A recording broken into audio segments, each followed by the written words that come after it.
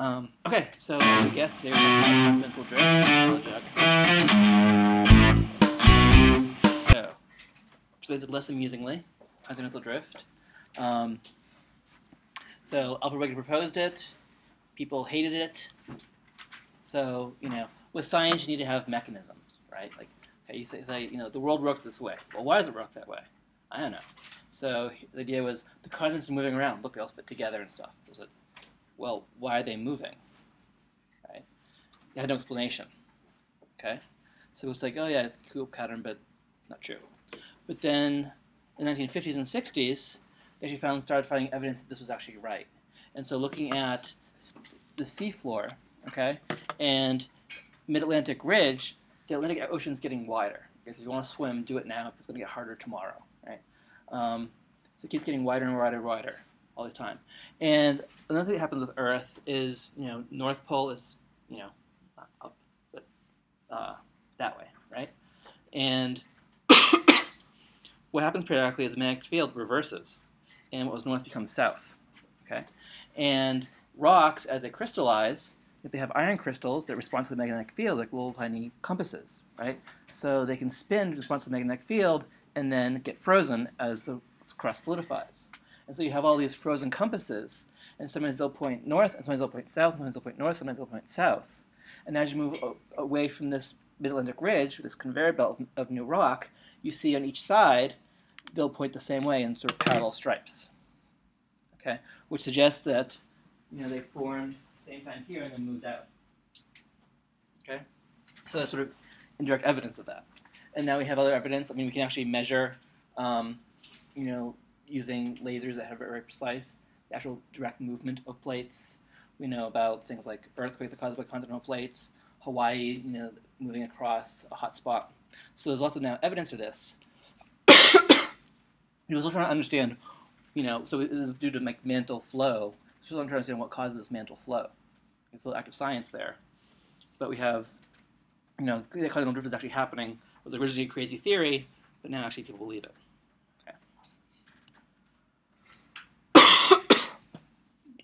And here we see some examples of what happens as a result of continental drift, right? So we have, here we have a subducting plate. So one plate going under another, right? And when they go, there's some friction and scraping and sort of pushes up mountains. See that? We see hot spots like Hawaii talked about. We see a spreading ridge, so like the middle Atlantic, right, where the plates are coming apart, okay? We see a continental rift zone, okay? So Africa has a continental rift where Africa is actually breaking apart, okay? Island arcs, and this this creates lots of things. It creates earthquakes and things like that, and volcanoes, which affect evolution, of course.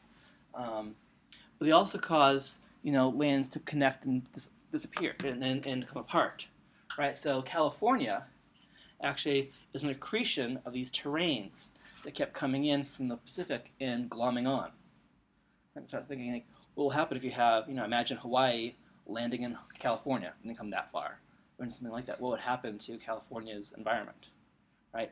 India, broke off from Gondwana and then shot north and slammed into Asia, right? Mountains, the Himalayas still going up, right? From India slamming into it. Okay, so all the things riding India, oh, we're in Asia now, hey. And the Asian's like, oh, who are you? And, interaction that way. Okay, and we'll get to this in North America and South America soon. So here we see the effect of this on particular species, right? So here we have species A, and then perhaps sea levels rise, perhaps a river appears. We split into two islands, okay? Now we don't have gene flow between A and B, well, the western A and the eastern A, and they diverge in separate species, okay? And why that happens we'll get to later on. But for now you can understand that with lack of gene flow, species start evolving separately and eventually can't reproduce anymore, right? They might think that, one species thinks that yellow feathers are sexy, the other species thinks that dancing is sexy. And so they come over and say, hey, look, I have yellow feathers. Like, okay, right? And no mating, okay? There will also be genetic factors that prevent reproduction, things like that, okay? Or behavior, like where they live and that sort of thing. Xenophylogeny, of course, this is represented as A becoming A and B, okay? Now, technically what should be is and A down here becomes B and B prime. Over here they're keeping it simple, making it A and B. The eastern island splits again, and now we have this tree. And why is it this tree? Why isn't it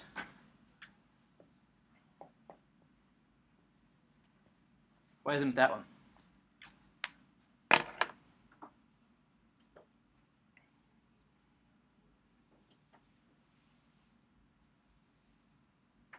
Because that would have A and C having a closer relationship than they actually do. Right. So during this point, what's going to become B and C is evolving changes from A, right? And all those changes are on that part of the tree. Yeah, good. Okay, and then I can have another biogeographic event like a mountain range appearing, and then C speciates, and then I can have dispersal. Okay, and there have been religious wars about dispersal versus vicariance in biogeography. So how much of what we see is based on, the continents or islands splitting, how much of it is based on them being stable in animals or plants moving from place to place. Okay, and the true answer, like in most of biology, is it's a mixture of both. It's not all one or all the other. Okay, unless it's really fun to fight about it, apparently. Okay. So here we see an area cladogram. Okay, and so this is showing how areas are getting separated and where we have dispersal between areas. Okay, and basically what I want you to get from this is that there are algorithms you can use and say, okay, here's where my species are. Can I figure out, did they hop from place to place, or did the places themselves split? Okay, you don't need to actually know the algorithm in detail itself. So here you see a history of some continental drift. Okay, so we have late Triassic. Okay. We start doing, see if you can recognize, where you are, where the continents are, that as we go through, right? So early Jurassic, early Cretaceous,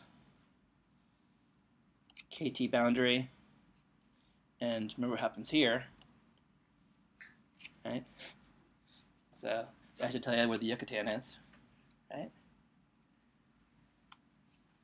And then you can see where it goes from here, right? But note, what's this thing? India, yeah, shooting off. And Madagascar, it's right there, right? Okay. Also note, we don't have an isthmus of Panama yet, right? So we can have things going across this isthmus. Excuse me. Yeah. Why did all the landmass start on one side? That's a good one. I don't know. That was actually a convergence, and they're already been separate before. There's Pangaea was the second supercontinent. Prior to that would be Virginia, and prior to that was a lot of island arcs. And the beginning of actual production of plates is still in debate, whether it was a vertical or horizontal motion of the crust. They're still trying to figure that out. One thing to think about also is the effect on climate, right? So, let's go back a slide. So we think about why do we have deserts in, the Atacama in Chile or the Sahara Desert, right? Well, it's because we have these mountain ranges and we have moist wind coming from the ocean, going up, getting cooler, dropping all the rain, going back, getting warmer, being able to hold more water, and having not raining anymore, right? And the thing about huge supercontinent, right? The middle is very, very far from ocean inputs. So it's going to be very, very dry. Once you start splitting up, things get closer to the ocean. So there's effects like that too. Also think about things like the Gulf Stream, right? So one more you'll have about climate change is have the Gulf Stream bringing warm water up to England. Because I'm not turn that off, it's a very, very chilly bath for England, right? And it's very much colder. Okay, it's more like Norway. And so you think of it, you can block off if there were a flow going here, and then you have the isthmus popping up, it's blocked. How does that affect temperatures? How does that affect dispersal? Okay. All right. So what are these? Include lemurs. Yeah. Okay. So here is showing biogeography of Madagascar, right? So Madagascar now is an island, right? At one point it was connected to India, and before that it was connected to India, Antarctica, Australia, South America, so Gondwana. Okay, and so the question is, how did lemurs get there? Did they originate? Lemurs are only found in Madagascar now. Okay, so did they originate in Gondwana, and then the only remnants survive in Madagascar? They originate, in India and then hop over and then go extinct in India. Okay, what's the question? And so, what you can do for that is use the phylogeny and figure out when did this split happen between lemurs and other species. Okay, and it happened after this split. Okay, which suggests that lemurs dispersed over to Madagascar. So one or a few individuals, maybe a few species got there. Probably one species, maybe a few individuals, maybe just a pregnant female got there and started reproducing and created this diversity of lemurs. Lemurs are amazing things. There's some that look like, ghouls of some sort that have these very long fingers for reaching in to get moths out of crevices. There used to be ones the size of gorillas that people, when we got to Madagascar, killed. So, the typical story of what happens when we move around, right? It used to be even more diversity than we see now. So here's one cool thing. So South America used to be sort of like Australia, sort of after Gondwana split, so sailing alone through the seas by itself with its land mammals, right? And then connected to North America via this isthmus. Okay, and this is very recent. 2.7 million years. And then we immediately got this great American biotic interchange. Okay, and basically now they have a land bridge connecting these two separate continents. And so things that came up from South America were things like relatives to capybaras, giant terrestrial birds, ground sloths, parrots, tapirs, rhinos, that sort of thing. And going south were things like camels, so alpacas, llamas nowadays, horses, elephants, we used to have those up here, various carnivorous cats. Okay. And so there's a great interchange. Right? And what's happened since is most of the ones that came north have gone extinct. Can I name things that have survived? Originally South American that came north. Armadillo, yep. And what's another? Horses. Nope. Yeah, so horses. So these all the ones down here were originally up here. Oh, okay. Yeah. So horses were in North America, then went south, and died out in North America. Okay. We still have capybaras. They have capybaras in South America. We don't have them up here. Yeah. And actually, the whole Native American horse culture that developed in North America was after horses escaped from early Spanish explorers. Ran wild for a while, and then in the hundreds of years later, were re-domesticated and created the whole Plains Indians, Plains Native Americans horse culture, actually from a reintroduction of horses. So, no, we don't have tapirs in North America, but possum. That's another thing where the only marsupial we have in North America, right, was this relic kept on South America that got north. They don't have tapirs in Central America? They're in South America. I don't think they get up to Central America. We check that. But there's nothing on North America proper, it's north of Central America. Questions? The one question I asked was, how does this affect marine life? All right, so what's a bridge to land life is a barrier for sea life. And so if we look at, zoom in here, we can see all these species that separated based on this isthmus, right? So now we have the canal going through, right? But that's new, and also goes through fresh water, which sort of eliminates things moving between the oceans, right? But there are all these pairs of species of shrimp, where the closest relative of each is on the other side of the isthmus. Basically, there's one species, isthmus popped up and separated into two different species.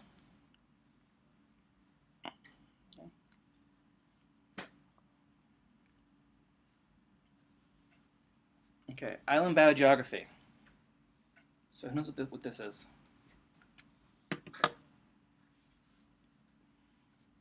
I know I missed a question that looked like that on an exam one time. So you know what's important.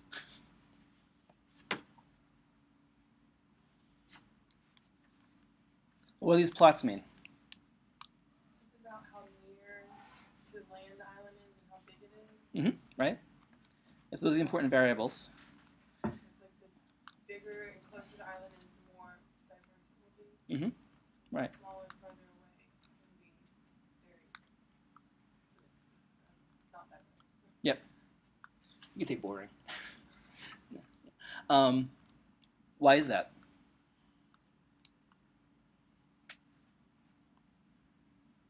If it's bigger and closer, it's easier for species to get over to it. If it's further and smaller, it's just less chance to get over to it.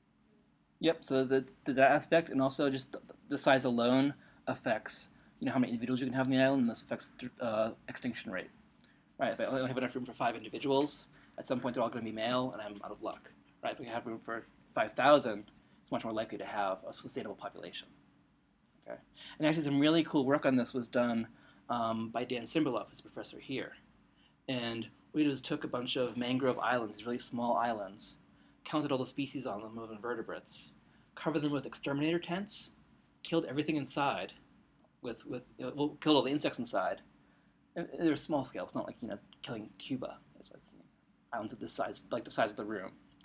Took the tents off and waited, and then saw how many species came back, and found that wow, actually it did match. So the islands that were closer got more species, islands that were bigger got more species, and the number of species they got back were about the same as they had before the extermination. Which species were there might be different, but the numbers were the same. Okay, and the idea here is this balance between extinction and immigration, right? To get this dynamic equilibrium, which you see a lot in nature, right? So now, yeah. Do they have problems? I don't want to change the topic or anything, but problems getting that study to go through? I mean, it seems kind of unethical to destroy little islands. I don't know how big they are, and I'm not that familiar with the study, but it seems like it would have some resistance to that kind of a study. I'm not sure, but I mean, these were small islands. Like there are many islands. They just took a few for their study, so it wasn't like paving the rainforest or something like that. It was. If you don't care about bugs, it's like Yeah, bugs are animals, so they're okay to mess with. Yeah. But I mean, The thousands of bugs they killed. yeah, get them enough brains to care. they have brains. They actually have brain clusters too. Yeah, but yeah, I mean, there are experiments now in the rainforest where people like cut down, different squares of different sizes and different distributions to see how that affects species movement and things like that. So, I mean, doing destructive sampling is not unheard of, and yeah. But good question. But the main point here also is this dynamic equilibrium, right? It's not that you get fixed at exactly 10 species, you stay there. It's you get 10, another one comes in, then 2 die out, then another one comes in, and it's this fluctuating one, and which species is there change, okay? But overall, if it gets a lot, then it sort of drops back down. If it gets too few, it goes back up. Okay, this is dynamic equilibrium that we see a lot in biology. Okay, everything from like how many red blood cells you have, to what the population of things in an area is, to how many species you have through time. Okay.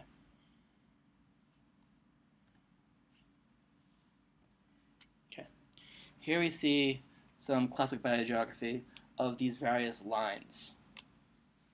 Okay. And you have a whole bunch of islands, islands here, islands here, islands here. But what you see is a great difference between the stuff on these islands versus the stuff on these islands. Stuff over here, like west of Wallace's line, is typically Asian in origin. So the closest relatives are in Asia. Over here, close relatives are in Australia. So why do we have that?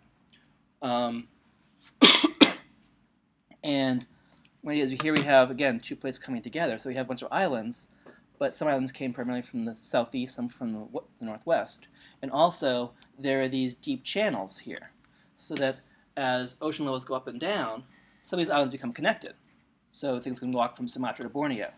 Okay, but then but even when the ocean levels are low like that, there's still, because of these deep channels, water separating these islands from over there. So it's harder for species to get across. It helps maintain these barriers.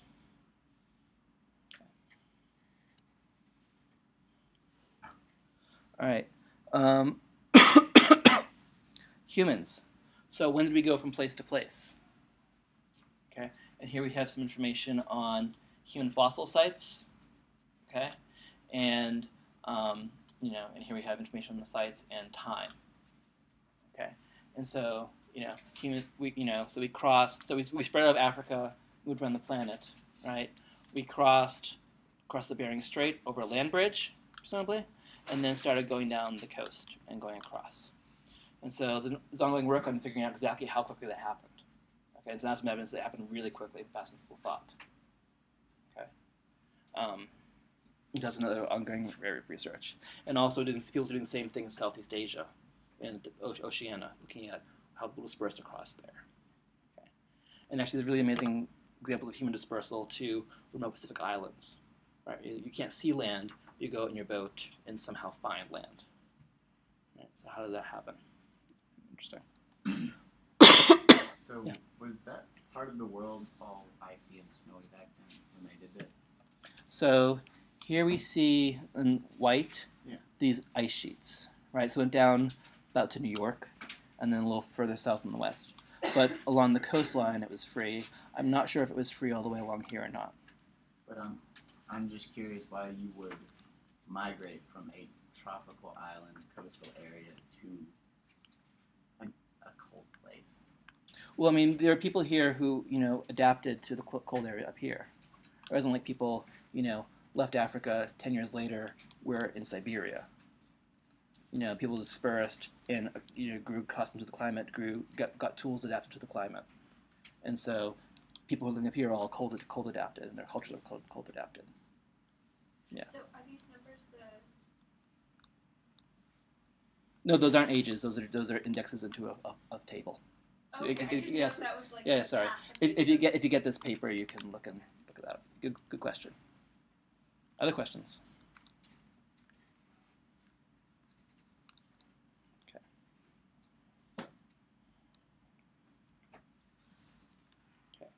So that's biogeography, which is a large-scale movement of species. There's also structure within species, right? So here I have a phylogeny of, a large-scale phylogeny of mammals, birds, reptiles, etc. Okay. I can zoom in just on mammals, look at just a tree of mammals, and then zoom in on one mammal tree, look at a pedigree. All right, so, you are here, and your sister's here, and your brother's here. That sort of scale. Okay. And so, on things of this scale, you should look at geographic structuring there. Right? Why do we care?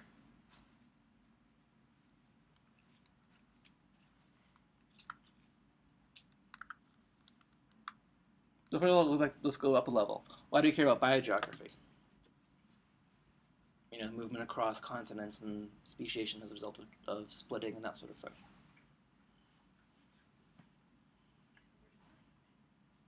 Right. But I can care about why the tables are formica instead of wood. I mean, that's a question too.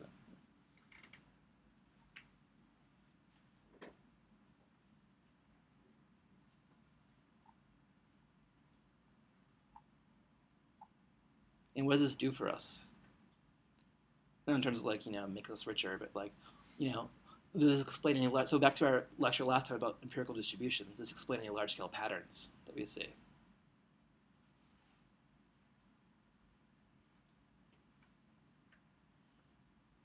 I like to think of it like with the Tasmanian wolf being extinct, but we have some little frozen babies. We take the closest relative. There's a chance that we can have Tasmanian wolves again. Right. Probably to sustain lost things. So we can get that from phylogenetics in general. That's true. Yeah. And there's actually been proposals for woolly mammoths where you have it frozen, but that's years of ever, right? It's still very controversial. But in terms of the biogeography of where things are, I don't know. To help explain how things evolve by separation and allopathic speciation. Right, so here we can understand the causes of some allopathic speciation events, right? So did these islands separate? Did these islands pop up? Was it dispersal? That sort of thing. Good. What else?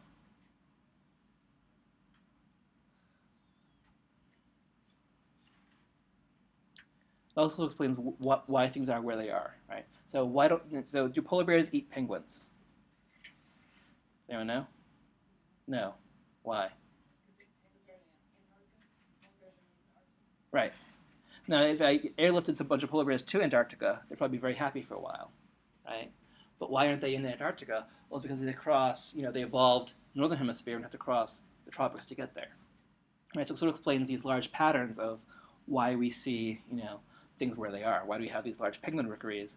We don't have the same thing on the Arctic. Right? Penguins don't go north of the equator. They get very close to the Galapagos, actually.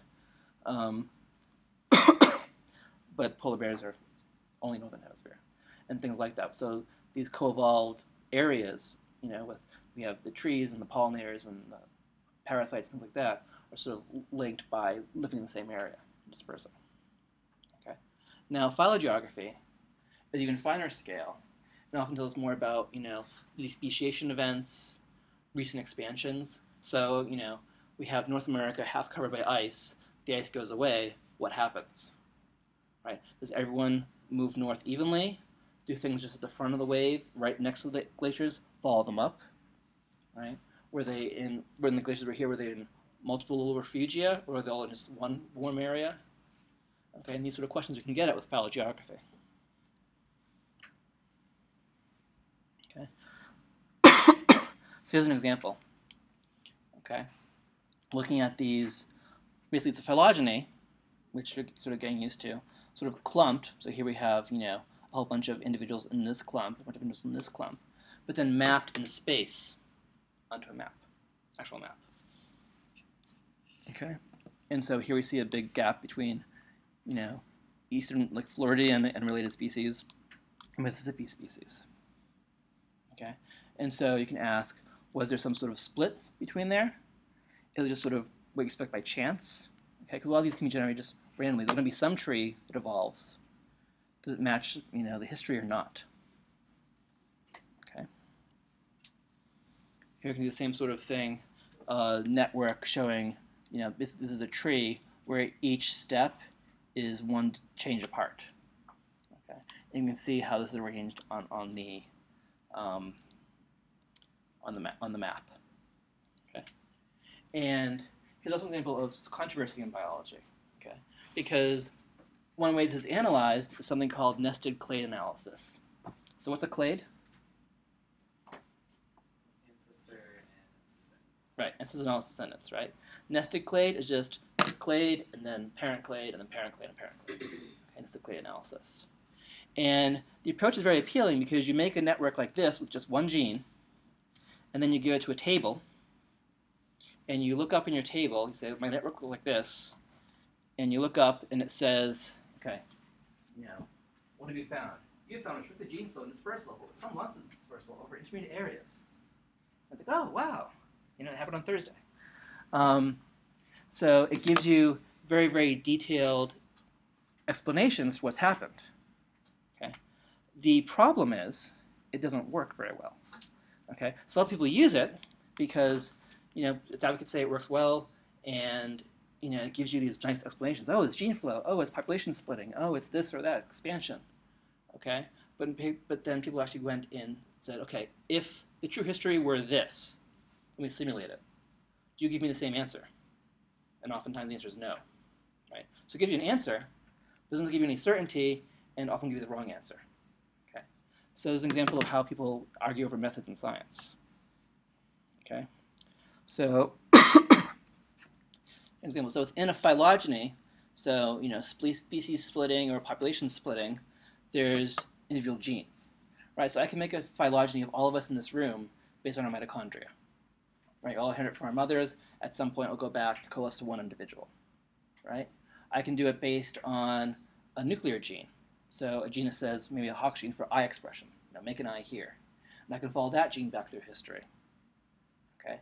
Those won't completely agree, right? At some point, I might have gotten my mitochondrial gene from my great-great-great-grandmother, but my Hox gene for my eye from my great-great-great-grandfather over here, who came from a different side of the family. And you might be more close to him than you are to my grandmother.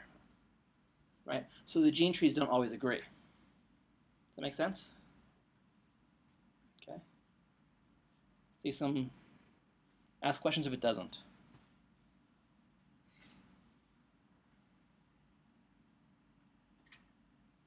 Yes, no? So basically, you can be more related to one ancestor by one gene, differently related to another ancestor by another gene. Yeah, so let's do a simulation. Using a whiteboard. Okay. And this can be hard. I mean, this was only really, I mean, people have known about this for tens of decades, but people in like my area have only think about this a lot in the past 10 years or so. Okay, so still, yeah. All right, let's say I have this population, and let's say we have just, let's do 2 different genes. Let's say we're haploid, right? Meaning I have 1 copy of each gene. Okay. And I have 2 genes. And now, each of these has just 1 parent. Oh, 2 parents. And I have 1 parent for my green gene, 1 parent for my red gene. Okay, that's my parent's mate, and then I throw out half the genes. So, make it simple. And so this one might have, by chance, this parent for this gene, right? And this one might have this parent for this gene. This one might have this parent. This one might have this parent. This one might have this parent. This one might have this parent. This one might have this parent. Okay. So first of all, what does this tell us about making a gene tree with just the red genes?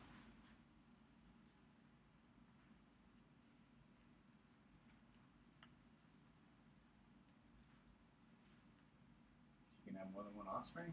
Right, you can have more than 1 offspring, or you can have 0 offspring. Right? And when you have more than 1 offspring in the population, this is called a coalescence event. Can you guess why?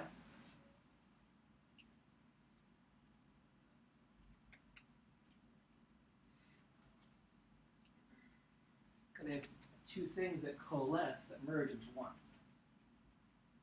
Okay? So, coalesces. So, one interesting thing is that population size affects this, right? So if the previous generation has just 2 individuals in it, I'm going to have a whole lot of coalescence events, right? Because to get from there to there, I had to have many offspring. Right? You can see at some point going back in the past,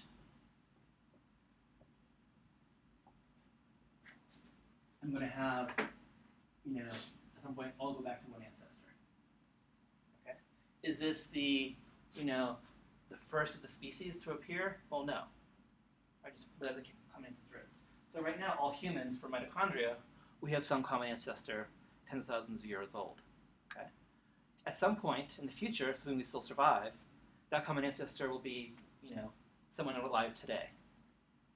Right? And all humans will be descended on the maternal line from that one person. Okay? Is that person special in some way? No, they just happen to be lucky and have, they had at least 1 child. Right? That's all we know, though.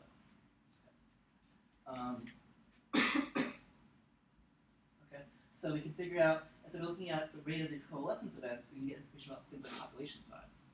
Right, so I have a whole bunch of coalescence events clustered tightly. That's been a small population at that point. Right, and we have more ways to get more information from this. Okay.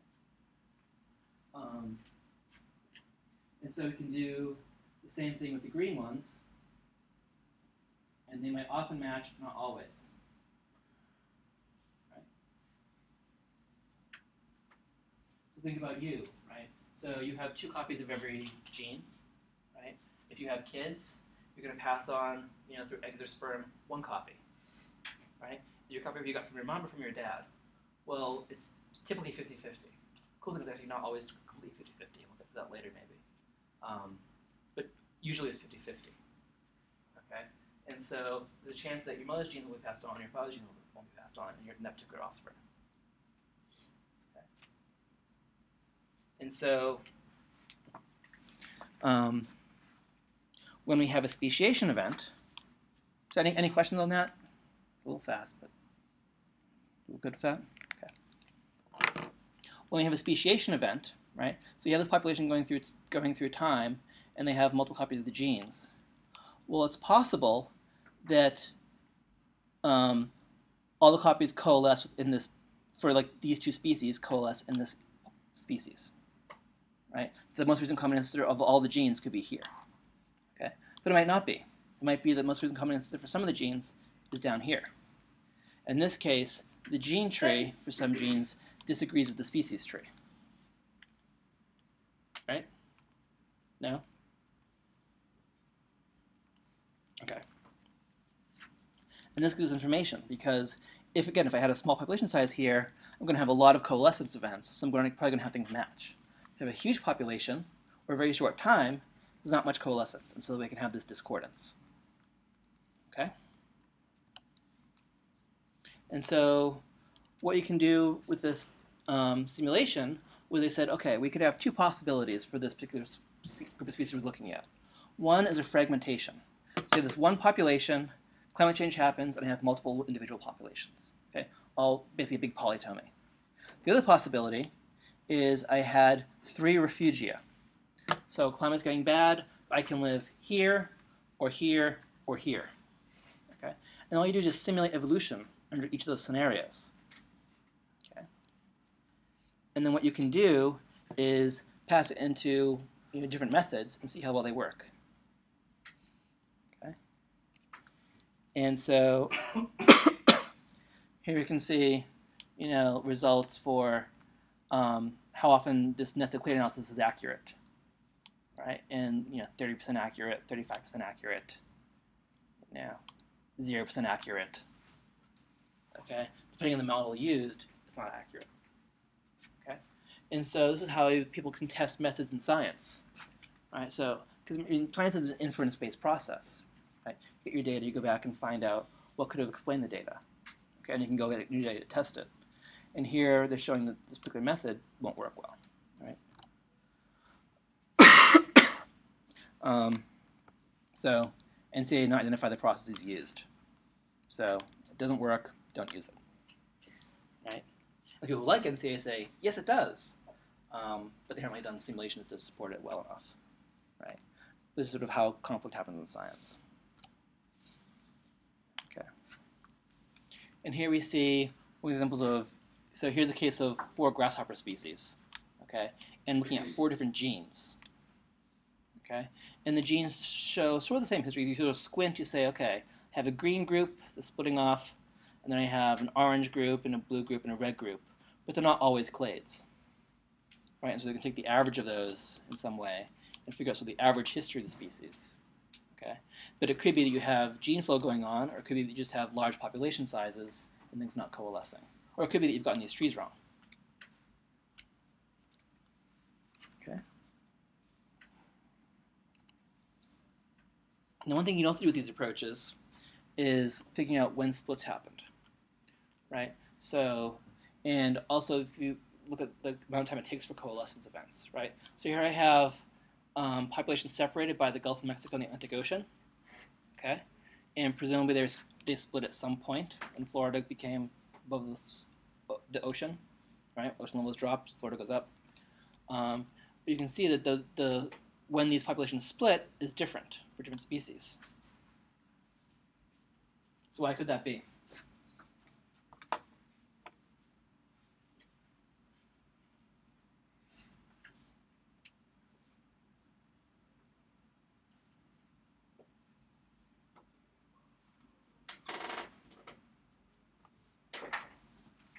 They just reacted differently to an event.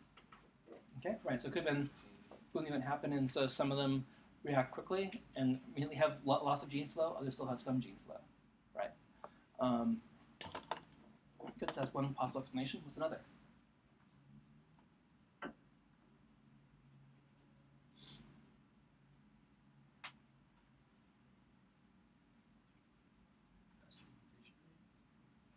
Yeah, it could be. So it could be a faster mutation rate, right?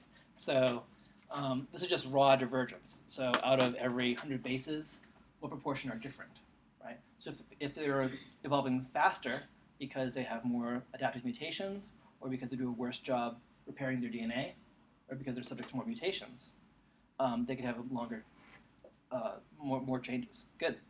What else? Would reproduction rate affect this?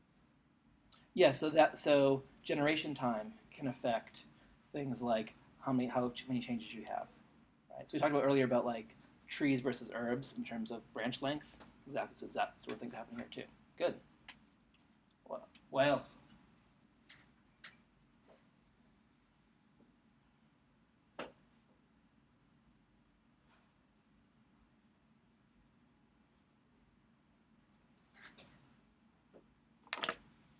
It could be noise. So it could be that this one, coalesced here, like that, and this other one just happened to coalesce one generation back or more generations back, right? So at some point you're going to reach a common ancestor. Exactly when that happens is influenced by population size and things like that and generation time. But it's also, when you go from 2 to 1, it's sort of a random process too. And so their signal was also noise. So this difference could all be just due to noise too. Okay? And that's why you need to think about how can I test for signal? How can I figure out which explanation is true? Okay, so like this, we'll say, okay, well, there's multiple possible explanations. What's the next step? How do you figure out which it is? Okay, and if it's just noise, then if I look at a different gene, I should see a different result. If there's something signal, then if I look at, if these are evolving faster, the next gene I look at should also show a deep branch here, right? So you can use more data to start supporting or refuting your hypotheses.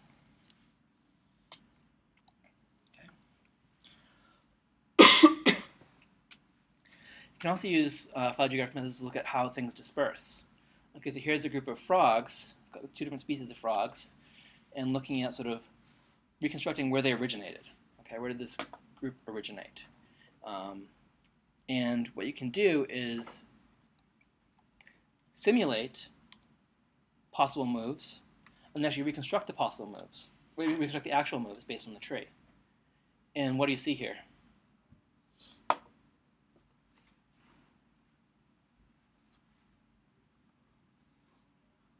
Observed is far less complicated. Yeah, right? So that's why they can hop all over the place, right? Observed, they take these little steps along these lines. What these lines are showing is potential habitat for them, right? So they didn't these frogs didn't leap over the mountains, go from place to place. They sort of, well, actually, I think they're mountain frogs. They hopped along where they could survive, right? Yeah. But what about in the observed one next to the? Well, there's 2 blank stars, but one of them seems to hop over. Right there. Yeah. So again, this is just based on the reconstructed tree. So it could be that there are other nodes they've missed. It could be there's an error, or it could be that it actually was a big dispersal. Yeah. And one thing we'll get to later is that with these reconstructions, there's a lot of uncertainty. So this point's here, but it might, with about equal probability be over here, or over here. Yeah. So it's good to think. Yeah, I mean, and you're showing really good thinking and looking at like exceptions to this. That's good. Other questions? Okay. Another thing you do with phylogeography is find out where invasive species are coming from. So what's an invasive species?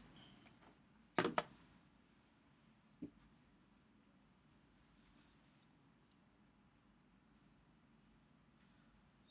that comes in from elsewhere and is more successful than the native species and ends up pushing them out, usually sometimes destroying their habitat, sometimes just occupying their niche. Yeah. Some species technically is just a species that's been moved by humans, typically from one place to another, but we care about them because these ecological effects they often have, right? And of course, one thing you realize from biogeography and phylogeography is species are always moving around, right? If there weren't sort of invasions, then Hawaii would have just, crabs and other things derived from the ocean and no birds, right? Unless they re-evolved in Hawaii from something else, right? But they disperse there. But yeah, go. Sorry, invasive species are just specific to humans bringing them over? No, they're sort of no. I mean, that's not the most common mechanism, but they're like just newly arrived species at this point. Yeah. And we care about them because they can cause these ecological damages, right? So if instead of invasive species, I transported a nuke, and dropped a nuke somewhere, right? It would wipe out the area, right? A nuke part of Australia, boom, that part's gone, right? The rest of Australia is fine, right? I drop a rabbit in Australia, right? Well, it's cute, but it starts spreading and spreading and spreading and spreading and spreading and spreading because it's biology. It's something that increases exponentially, okay? And if it has a negative impact on the environment, right? Like, and we define negative impacts as things like lowering diversity, right? Then it's very hard to eradicate, okay, often. And so we care about where these things come from, right? We think about if, a certain shipping method, so for example, ballast water. So ships, when they're traveling light, will often put water in the ship itself, the ship goes lower, right? Because it's really high, think of a little rubber duck high on the water, it can capsize, right? So if you have more ballast, it's lower and more stable. The problem people were finding was that this ballast water would be captured somewhere, brought somewhere, and then when the ship loads again, it gets heavy, so it dumps the ballast water. Well, it's basically a way of transporting large amounts of water across the globe. And so they're finding that various marine life is being transported around using ballast water. So now ships will often go through a procedure where they'll dump ballast water and get new ballast out at sea and get new ballast water before they go into a port. So that way they don't carry things from port to port, from coast to coast. Okay? And understanding what's causing these things, you need to look at where invasive species come from. So here's a species called Argentine ants. Okay? And their native range is here in blue, and they're found all over the place here. Okay? And so the question is, are they continually being reintroduced from their host population, or do we have it so that they're coming from, the one direction here, and then these go over here, and then these spread, and that sort of thing. Okay? And so here's a phylogeny showing that all these species from all around the world are actually in a clade with a few Argentinian species, Argentinian individuals, right? Whereas ones from Brazil are more distantly related. So it suggests that the invasion came from the Australian one, the Argentinian ones, not from the Brazilian ones. Okay, and probably did happen once. Okay. And one really cool thing about Argentine ants is in a native habitat, different colonies will fight. Okay. E.L. Wilson once said the biggest enemies of ants are other ants, right? And so you've seen ants fighting, but these spreaders often will form what's called a unicolonial. So you can take them from Tennessee, drive them to California, drop them on a different nest, and they're like, oh, hello, sister, how are you? And because the workers are female, and they won't fight. Okay, whereas in native habitat they will. Okay, which also means that the energy they expend into fighting each other, now they can use into making more workers and making more babies and spreading more. Okay, and so, and this gives a possible explanation for why they do that, because if you just have one population that's spreading, then it'd be that genetic diversity for them to recognize differentness. Okay, ants often recognize this differentness with with nest odor, like what they smell like, but there could be genetic factors too. It could be that there were multiple introductions, but the only one that took off was the one where they were too dumb to recognize, oh, you're not from the same nest, right? And maybe in the native habitat that'd be bad because the neighbor would come in and just kill them all. Like, oh, hi, right? But here, there's no one to compete with other species that recognize different species, so they can spread more easily. Okay, so there's another use of phylogeography. Any questions? All right, thank you all.